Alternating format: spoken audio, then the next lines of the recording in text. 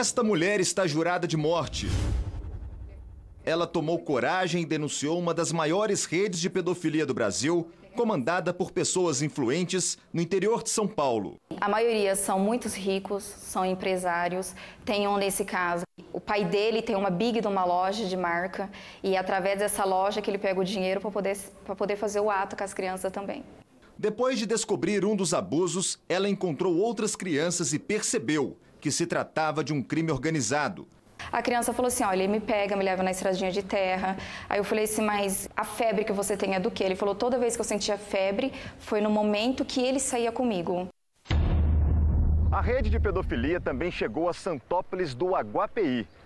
Aqui, as crianças eram atraídas para este posto de combustíveis bem na entrada da cidade. Elas recebiam presentes como chinelos, sapatos, brinquedos e até celulares. Os abusadores saíam daqui e iam para a zona rural. Lá, os pedófilos faziam festas regadas a drogas e bebidas alcoólicas. Algumas aconteciam em fazendas, outras em motéis da região, à beira das rodovias. Cada convidado era obrigado a levar pelo menos 2 crianças. Isso eu tento esquecer, mas tem vezes que não dá. Só nessa cidade de pouco mais de 4.000 habitantes, pelo menos 35 crianças e adolescentes foram vítimas dos predadores sexuais. Sofreram maus tratos e ameaças de morte. A criança falava não, ele fazia eu beijar na boca dele, às vezes eu falava não, mas ele obrigava, ele colocava eu em várias posições para fazer com ele. Quando acabava, ele falava, olha, não conta nada para sua mãe não, se você contar para sua mãe, eu mato você, os seus irmãos e a família toda. As polícias civil e federal suspeitam que a ramificação dessa quadrilha seja ainda maior e, por isso, outras 6 cidades estão sob investigação. O ponto de encontro dos pedófilos era neste posto de combustíveis. Aqui eles decidiam o dia e o horário da festa e como levariam as crianças para lá. Os funcionários do posto não se arriscam a falar. O pessoal encontrava com as crianças aqui no posto, aqui, de dia ou de tarde, os moradores da cidade aí? Não era grave assim não, nem bem profundamente, não sabia. Você ficou sabendo aí de um caso de pedofilia que aconteceu na cidade aí? Ah, não sei não. Então tá bom, obrigado. Quando pensou que a entrevista tinha terminado, este caminhoneiro resolveu contar o que sabia. As vítimas.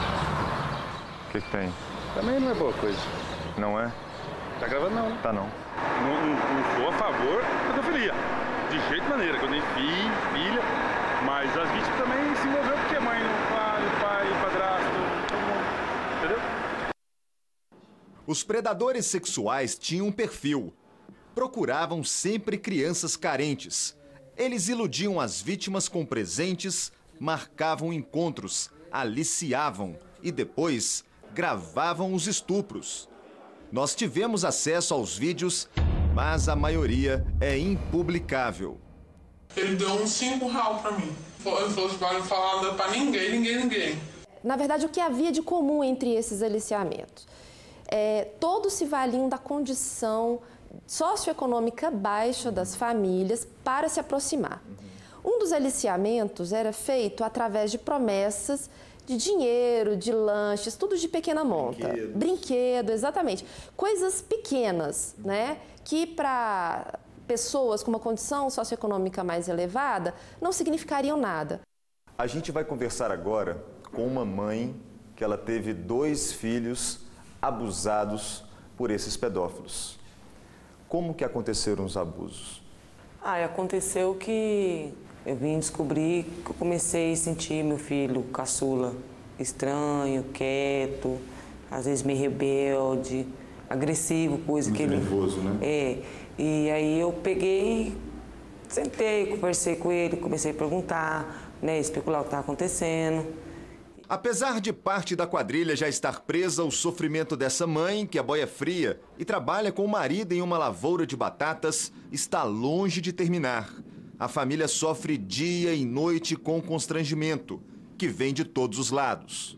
Depois o caso veio à tona de novo, porque está com 2 anos que está debaixo do pano, né? Agora que veio à tona de novo, está com uns 10 dias, uns 15 dias que eu não vou trabalhar.